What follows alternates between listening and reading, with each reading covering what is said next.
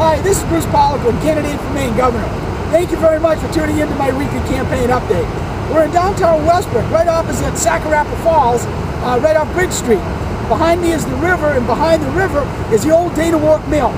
This mill has been around for about 150 years, and it used to produce uniforms for the Union Army.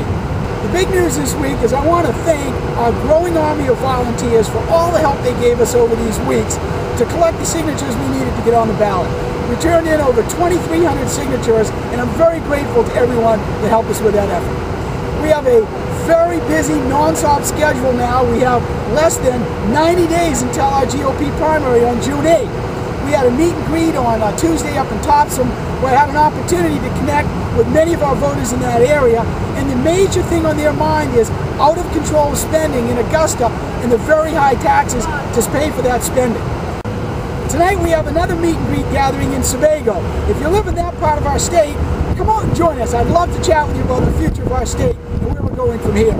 On Saturday we go up to North Yarmouth, where there's a candidates forum. It'll be another good opportunity to contrast my views and vision for our state versus the other candidates in this race. If you're just following our campaign, my website is www.bruceforme.com. That's Bruce, F-O-R-M-E.com.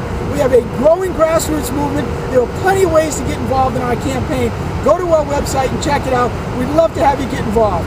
Thank you very much for tuning in. I'll see you on the campaign trail. Remember, we have less than 90 days until our June 8th primary. See you on the trail.